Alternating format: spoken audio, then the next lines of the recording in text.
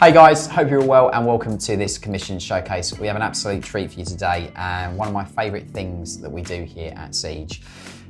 Custom Service is our character creation brand and we have two phenomenal models that we have had the pleasure of working on for our client. It's always great to bring to life models that our clients think of from their own narrative for their force or from their favourite book or artwork or anything like that. And these two do definitely demonstrate. We have no other than Thanquol and Boneripper, some of the most infamous characters from the Skaven Warhammer Fantasy range. And they've been worked on by two team members of here from Siege, one from Custom Service and one from our painting team.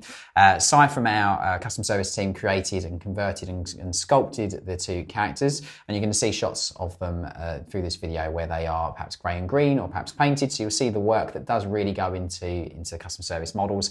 And then obviously they were painted by Eric, one of our team members from the painting team, who's done a phenomenal job in translating all the backstory and information that you're used to in the Black Library novels onto these two amazing models. So let's jump in and let's have a look. We're going to start with Thanquol first. Really, really great pose from the get-go, just like very leading, commanding kind of pose. I absolutely love some of the details that have been put on this model, specifically the little rat coming out of the pipe on the bottom that he's just perched on as well. I think that's lovely. I really do like the muted palette on these, so like the desaturated, almost cool kind of bluish kind of white cloak, grey cloak that he's got. I think that really sort of contrasts nicely against the red collar part of the robes that he's wearing. You've got the metallic faceplate as well, which is just really lovely executed with some sort of weathering and little bits of detritus and things on there. Obviously being Skaven, they're not going to have, they're not going to go to the party in their best gear. They're going to have a bit of weathering and damage and stuff on their equipment and clothing and things. And this is a really good example of that in what Eric's done with the painting. The little use of the subtle use of verdigris, like on the copper piping and stuff, is just a really nice little detail, which I think just adds interest to that area of the model, which I really like. The colour transition on his tail as well, again, it could simply be done one colour, but I think by all the colours and things that we put into it, it just really adds a lot of interest to that specific part of the model and just draws the eye to that. I do like the staff as well. I think the work that has gone into the staff to create it and also paint it has been very, very good. The wooden haft as well, with all those intricate little bits of line work done on the grain on the wood, is just really lovely also. The skin tone on the model, again, really, really muted. I think it's really nice and pale, and again, just doesn't take away too much from the model, but also just works with the overall palette. And the sword as well, like a lot of the metallic areas I mentioned already with the faceplate, having a lot of weathering and scratching and detritus on it, just to show that it is this older weapon or this not so cared for weapon as well, which is just great. Cheeky little skull on the base. You can't have a Warhammer Fantasy or 40k model without a skull on the base. He's got a cheeky little skull there hiding in between a couple of the folds of his cloak or tabard there as well.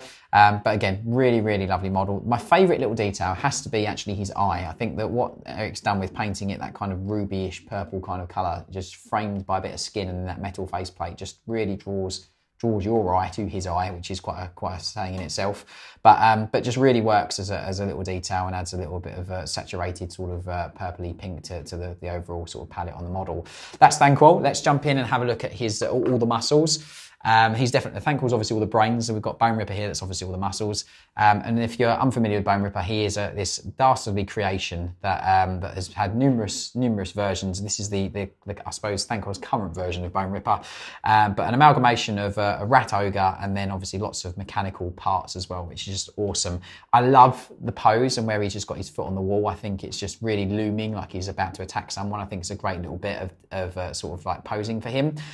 He's got his arm cannon as well that you can see here, and again all the casing and everything with lots of weathering. The subtle kind of tonal variance on the actuals, almost like trumpet part at the end, is quite cool, with the blackening wear from all the shots where it's fired.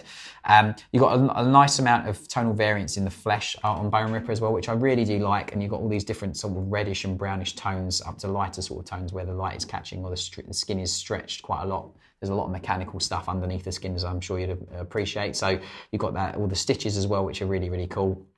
And again, Sai from the Custom Service team's done a great job of just adding little bits and bobs onto this to really sort of tailor it to how our client wanted Boneripper to look as well, which I think is just lovely. Again, absolutely love the use of the cooler colours on the skull as well to contrast to the warmer tones on the flesh, which I think is quite nice. Subtle use of verdigris as well, just here on the copper casing on the actual gun as well, which is just a nice use of a splash colour.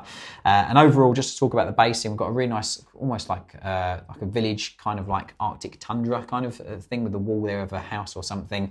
And then we've got some scattering of snow and obviously some really saturated kind of tufts as well, just to contrast a bit more of a desaturated base. But overall, really awesome work that both members of the team here at Siege have done on these two characters.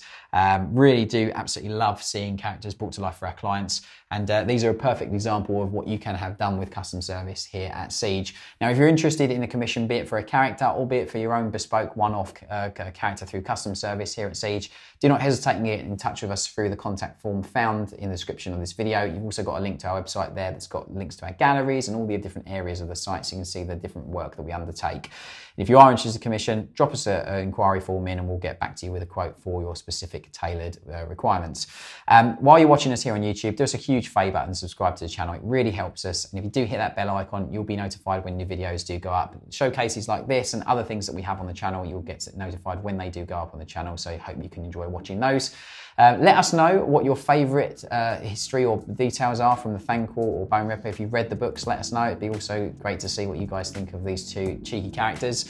And from all the team here at myself, a massive thank you for watching the video. We really do appreciate it, and I'll see you very soon on the next one. Take care.